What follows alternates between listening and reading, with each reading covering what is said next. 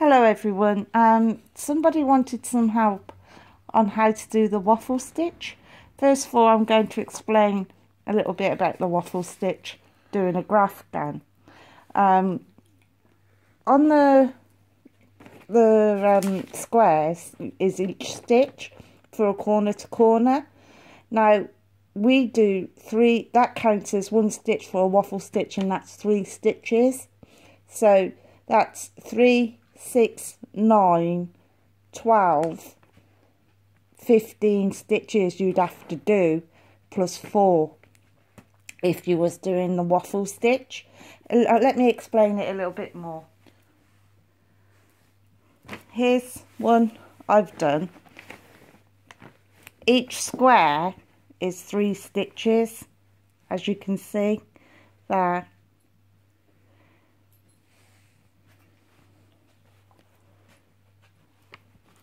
And this is what it turns out like.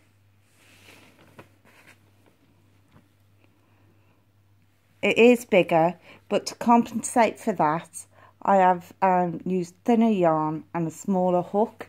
So this is roughly about 19 to 20 inches square. So it is going to be large, and that's for us 25 corner to corner squares. This one is the one I'm doing at the moment, and I will show you how to change colour on this one. There you go. But first of all, I'm going to get you to start off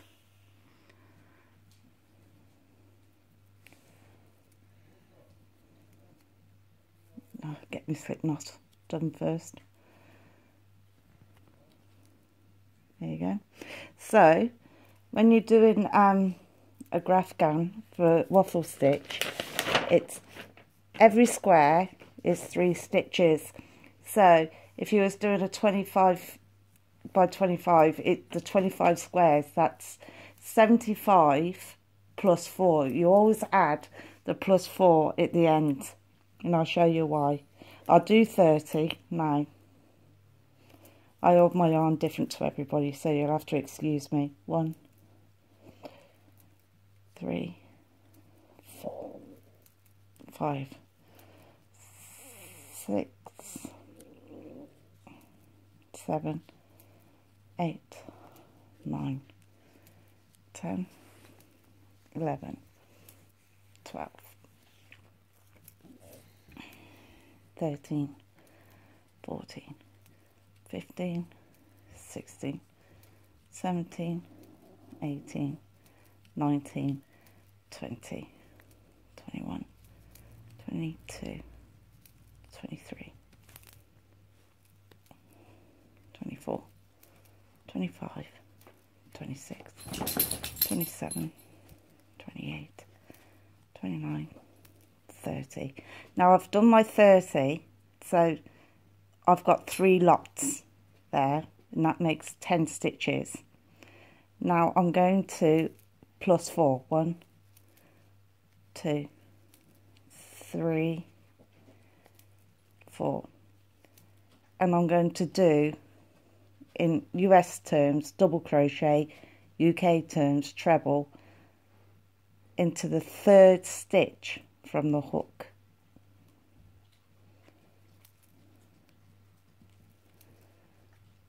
And you double crochet all the way down into each and every stitch.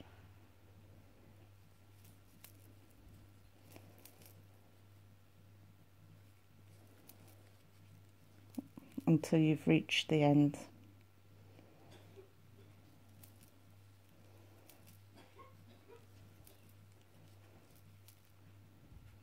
And once you've done that, you start with this row. Better off on the lighter colour. You start off with a double crochet, front post double crochet, 2 double crochets, front post double crochet, 2 double crochets, front post, double crochet, all the way back down after you finish this row. And then you always change your colour on the back. This is classed as the back, but I use the back of the design as the front of mine because I think it looks a bit neater and tidier. So you always add your colour on the back of the design. And this is how you do a change of colour.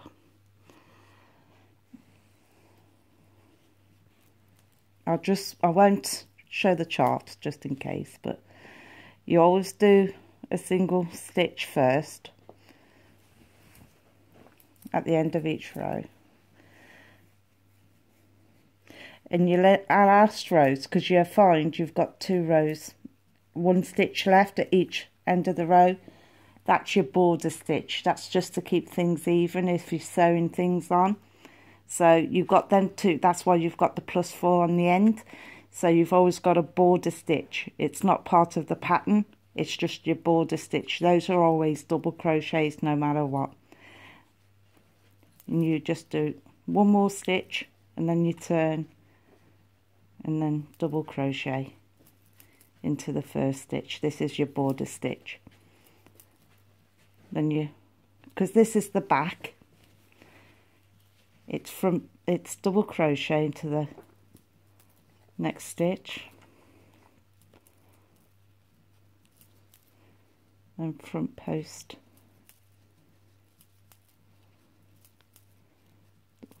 then front post,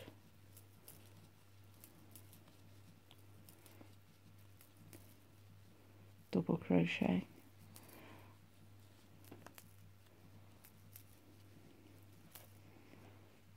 front post,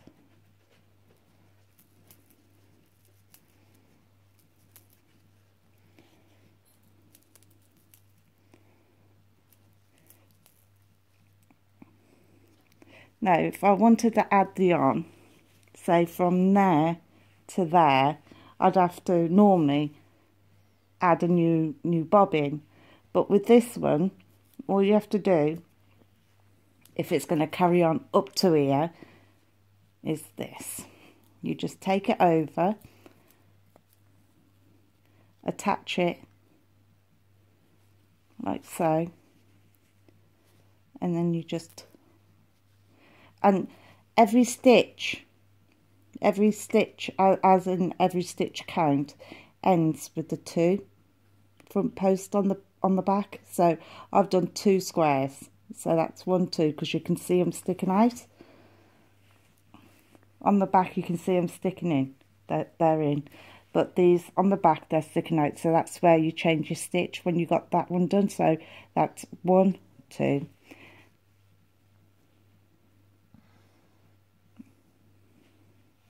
and then all you do is just hide the thread, the yarn, as you go along. I hope I'm explaining myself okay and you're following. I'm not really good at these sort of things. You're hiding it. When you're doing a front post, you just bring the thread down and take it up like so, and you're just hiding it as you go. And when you do a normal front post, double crochet, you just put it above and just do your normal double crochet that way.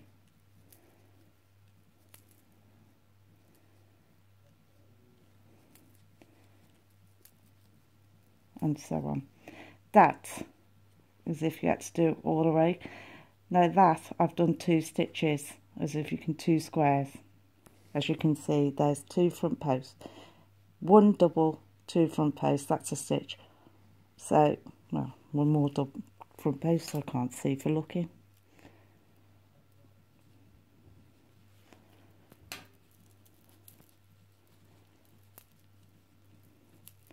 There you go. So that's 2 done.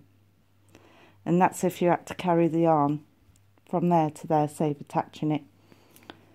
But if I wanted to say take the black as well, so I wanted to carry it all. That's quite easy as well, because you just do the same by carrying it over. You just find your double. You always change yarn when on the front post, on the normal double crochet, never on the front post. So you put it in and you carry both of them. Threads, yarn,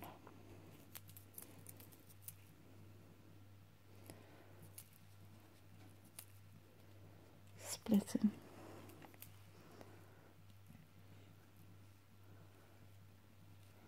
like so.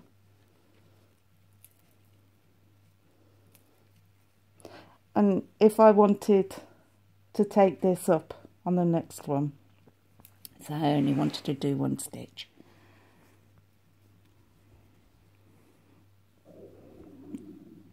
You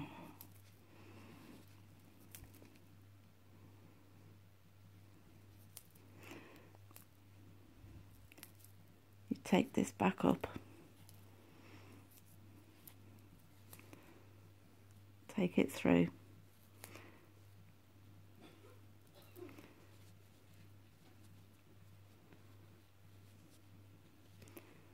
and I'd hide that because I don't like that showing, so I'd take that up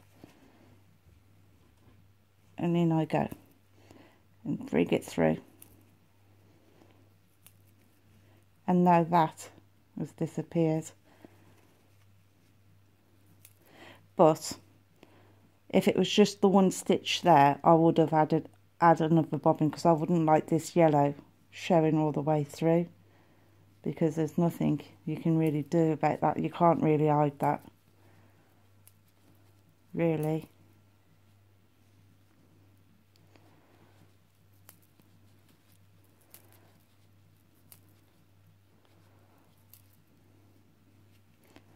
So, and that's how I do personally my waffle stitch. And this is another one I've done. You've seen that one, and this is another one I've done, and the back of that one. I've just got to sew in the ends to this one. I find it really nice and easy to do, no hassle whatsoever. But like I said, you always change colour on the back of the design, and I use the back of the design as my front. And then once you've changed your colours on the back, you then do another row to complete what would have been a row. So you do 2 rows to 1 row on the graph. So that's it. Thank you. Bye.